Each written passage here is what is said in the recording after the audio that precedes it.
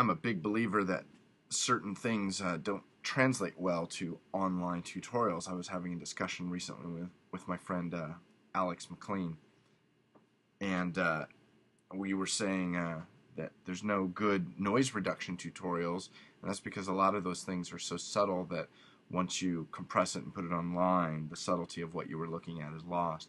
Now, slow motion might be one of those things, but I want to, just today I figured out something in After Effects, and I probably should have known this a long time ago, but I didn't, so bad for me, good for you, so I'm sharing you this, and I don't know, maybe you already know this.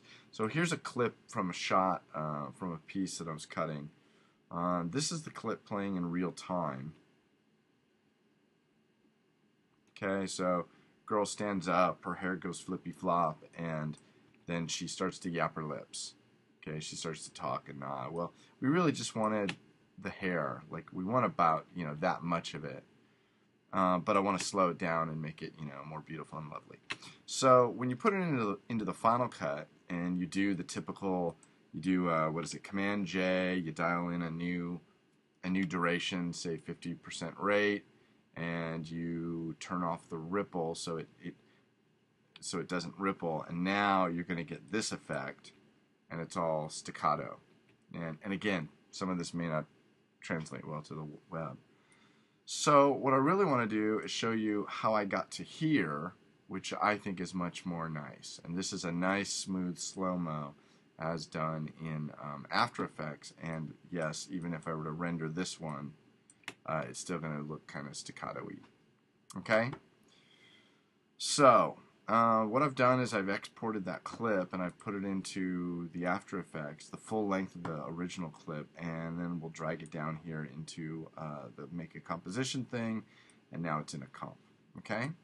So the first step you do is you go up here and you go to Layer, Time Stretch, and what we're going to do is we're going to make this twice as long, which means we give it a stretch factor of 200? Yeah. It's kind of, this always confuses me because it works different than for me to make it slow motion, I stretch the factor to 200, whereas in Final Cut you change it to 50% speed, whatever, it's weird. So I click OK, and let me think, I guess I should render this. Turn the noise off. So it's still staccato-y, and that's not what we want. So here's the thing I just learned today. I've done the speed change.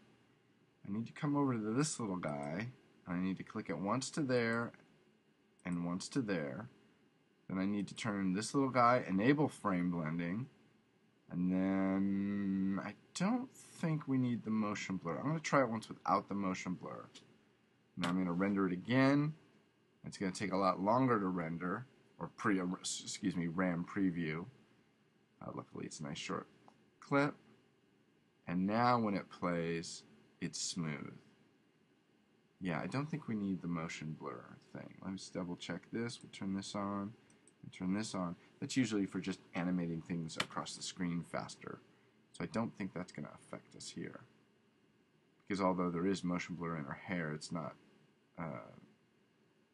yeah, that's no real difference. So anyway, that's the trick. You got to do this little frame blendy thing, and you have to make this little cross thing be a solid, what's that called? A little solid slash in that box. Kick this guy out, take it back into your timeline, lay it in. Everything's beautiful and lovely. So that's high quality slow-mo in After Effects. Later.